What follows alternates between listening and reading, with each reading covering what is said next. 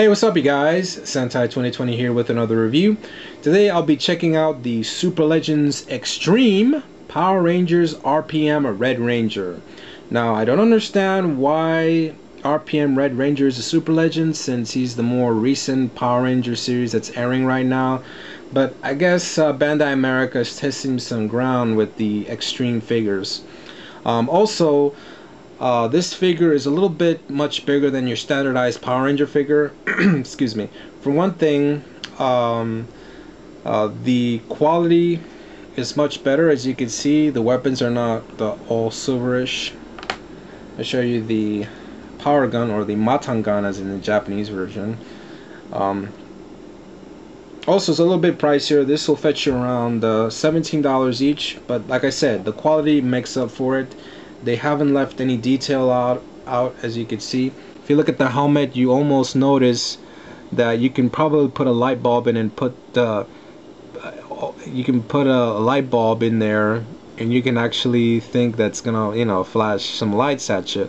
But no, actually the lights on the helmet are not the light bulbs, are actually carved into it, which is pretty cool there.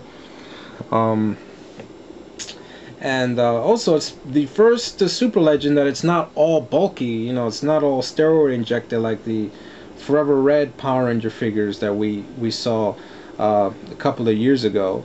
So I really hope that in the 20th anniversary of the series, I hope they use this body mold for all of the Red Ranger figures in the near future. I really hope so, because I kind of like this one. I didn't really like the muscled Red Ranger figures, so hopefully by then they'll revamp the Forever Red toy line and use this body mold for all the Red Ranger figures. Not only that, but they could have used the Super Legend Extreme to release all of the RPM Red Rangers. I mean, it would have been a lot better if they would release RPM blue and yellow, as well as the two new Rangers, which I hope they do. Maybe, I'm not really sure.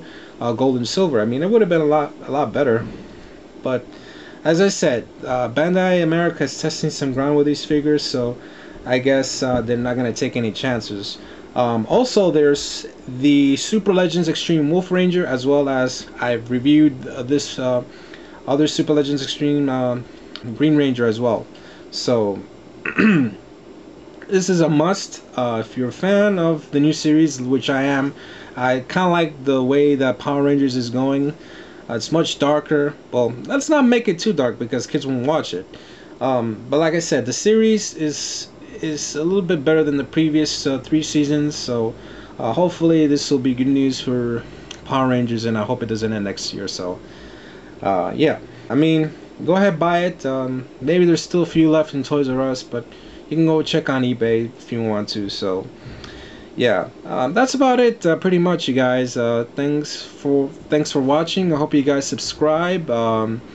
Please comment. I only see you guys post maybe 3 or 4 comments, but please make it 10 at least. Also subscribe as well. And also, I apologize for the lack of quality in my first 2 videos. I was testing a few video programs that I've installed on my computer, so hopefully this one will be a good, nice quality that you guys could see the videos much better. So alright, that's about it. Join me next time where I'll review the Kamen Rider Den-O belt as well with the Climax phone. So this is Sentai 2020, and I'm out.